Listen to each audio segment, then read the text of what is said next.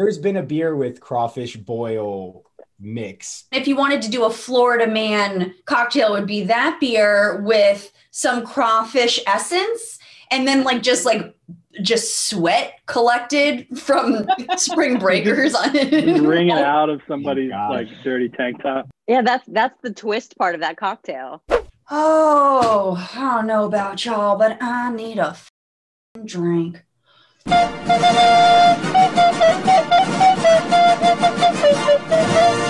Hello, welcome to Drinking with Dory. Eat me, Dory. I don't know why I'm doing that accent. I'm sorry. Oh, what am I drinking on? It's called a Mind Eraser, and it is a classic cocktail from the 1980s.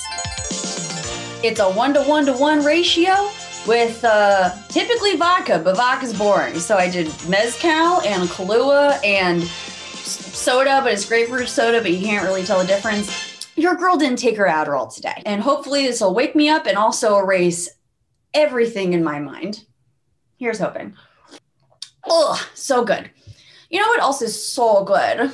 My guest for tonight, we have a musician who just wants you to have a great day. It's Joshua Starkman. Come in. Oh my God, look at that. Amen, brother. One flush salute to you. Have a great day. Second up, we have an amazing activist who co-runs Oh, Gender is Over If You Want It. It's Rie McGwier.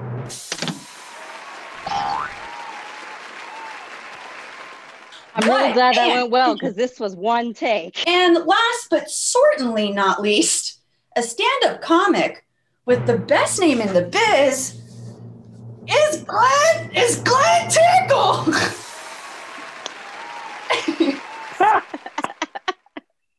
You don't have any merch.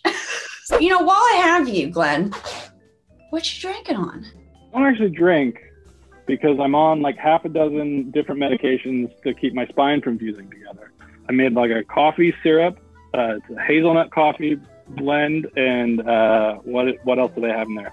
Oh, some chocolate bitters that my father-in-law got me. Rie, what you drinking on? I think this is called a maple smash, if you will. It's 1 part bourbon, though I only had rye, and so I spent a while, Googling the difference between rye and bourbon and making sure it was going to be kosher. The verdict is that rye is a little bit more spicy compared to the sweetness of bourbon. And then we've got some maple syrup and we've got some lemon, and it's a nice little lemon twist in there. Starkman, which I can't not call you Starkman because I've known you for so long, so he's just going to be Starkman for here on out. I don't give a shit what you know him as. Yeah, you knew me before I smoked weed. But everyone thought I smoked weed, which was the best part about it. Yeah. That kind of a person. Yeah, it's a type. What are you drinking? I am drinking a beer called Paradise Park, made by Urban South Brewery here in New Orleans, Louisiana, where I live. This beer, it's a great beer, but what I appreciate about it is it's the beer of Florida man without knowing that it is. It's from Louisiana, but look at it. Doesn't that remind us of Florida, like the Florida lottery? Yeah. Huh. This is good. No one wants to be really. It tastes like Florida man. You don't want to drink what Florida man tastes like? Real quick, Glen, if you can believe it, you are not the first Glen I've had on this show so far. I'm sure you just are bumping into Glens left and right. Like I've met a few, but it's not like I've never like worked with one. But like I've met other ones. Like I'm named after another guy named Glen. So. Which Glen are you named after? My parents' friend. My parents had a friend named Glenn, and when my mom went into labor, he and his wife Judy came to the house to watch my older brother so they could go to the hospital, and I guess they're like, just Glenn, I guess. They were so indebted to him that they named their child after him. Glenn, I guess. If you had to get a drink with a Glen, a living or dead Glen, which Glen would it be? Oh, I would drink, there's another Glen Tickle specifically. He's like an investment banker in Australia. What? There's two other Glen Tickles that I know of. I've talked to one of them. I used to host a talk show, and I thought it would be fun to interview them as guests. One from Australia had no interest in talking to me, doing the show at all. Years later, my parents went to Australia and like met up with him for a drink. So I would want to do that and be like, hey, why didn't you do my show? Just, it's been like a decade since that happened, but but you're holding on tight. Yeah, I'm vengeful. You know, we're gonna go from Australia back here to the East Coast to a little place in South Carolina called The Wig. And Rie McGwier recently posted about The Wig. What is so great about The Wig, and what is your favorite drink to get there? So The Wig is this bar that's underground directly across the street from the Capitol in South Carolina. It's one of those places where when you're underground, you're like, if something were to happen outside, I would either be really protected from the elements or I would definitely die here, because the escape route is only one tiny, like stairway that I have to pass through all these like smokers outside to like run upstairs. And it's also, I believe it's in a bank or a former bank. So there's like the back room is like the bank vault that has taxidermy and stuff like that in the back. And it's just like a very weird, cool vibe. My favorite drink to get when I'm there though, a nice IPA on draft, depending what they have. So that's what I tend to go for. Yeah. The bank isn't there anymore, but you have treasured memories. Joshua Starkman. Yeah. You have been doing this fabulous series called Have a Great Day. Yeah. Since 2018, you've had so many amazing musicians and singers, and then you had me. Yeah. Hey, Dory. One with, one without. One with, one without. Have a great day. Yeah, have a great day anyway. We believe in you, baby. Was I one of the drunkest people to ever do that with you? Oh, well, we were drunk. I don't know. Or you were? I don't know. Oh, boy.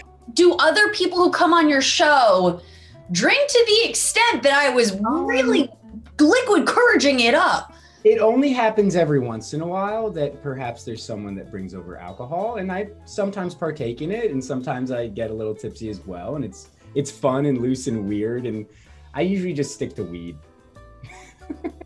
Well, you know, some people are very high functioning drinkers, and you know. Just point at yourself. Glenn, your new special is all about processing grief. It's called Good Grief.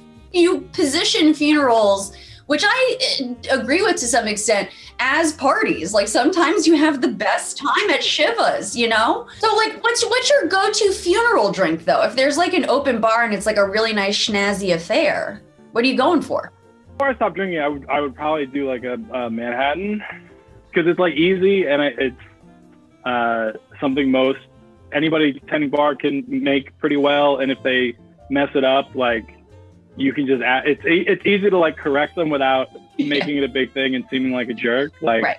If you get another one, be like, oh, can you like a little less vermouth this time? And they're nice about it instead of like, listen, you idiot. You just toss it in their face. That's the way to go at a funeral. You definitely want to toss something in the bartender's face, even if it's like your auntie. It's your fault they died. You did this to grandma. Rie, your genders overshirts, you know, they've been sported by Miley, by Laura Jane, by Locke Watson.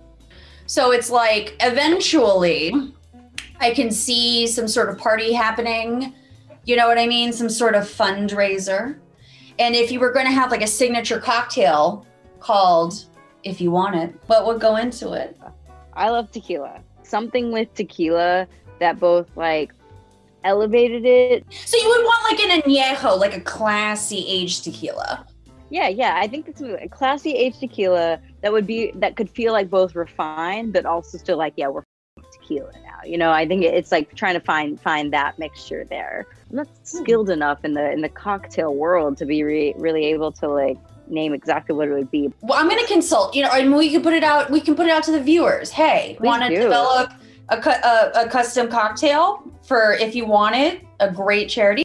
Can I play the song Tequila? Yes. I've been waiting to play Tequila that whole talk. Do it. All right, we got to get... almost there. The best part. Tequila. Tequila. They did it. What are we cheersing to / plugging? Starkman, let's start with you. I'm going to cheers towards Towards, in the general direction of. Towards the resolving in some sort of way that allows us to be functional again. And plugging, oh Lord. Listen, everybody, you're gonna have a great day if you wear my t-shirt. You right there. You put on a t-shirt, you could buy one for every day of the week. Rie, darling, what are we cheersing to today? I'm gonna cheers to just like things to look forward to. Like I feel like that's been a really big, it's like things to look forward to do that. And then in terms of what I'm plugging, you know, I think on my mind a lot, Georgia's been on my mind a lot. And I think I'm just gonna continue to plug things like Fair Fight and Black Voters Matter. Senior Tickle, ¿qué este? Plugging. I will cheers to, I have a special out. You can stream it on Amazon. It's called Good Grief, a comedy about loss and being bad at it. Cheers to all of us working through the of our everyday lives with our unique gifts. You didn't have to watch this long, but you did. And it means so much to me. So thank you for that. Like and subscribe on YouTube. I hate it. You got to do it. So like, let's just do it. I don't have to Do it. do it. Follow the Instagram at Drinking with Dory. And just, you know, if you got money, you know where to send it. So this has been Drinking with Dory, and I'm Dory.